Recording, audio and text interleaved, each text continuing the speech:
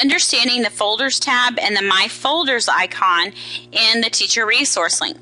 The Folders tab is going to provide you with resources that are saved within your folders from previous Teacher Resource Link sessions that you as a user have entered in.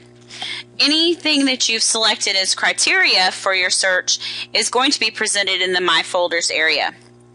You do have the ability to look at all your folders to see what resources that you have within there between the search filter and your all folders.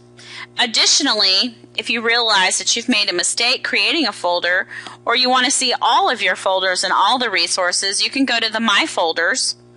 You have the option to delete folders, which you can check and click on delete, or you can edit a folder to change the name or to do different description.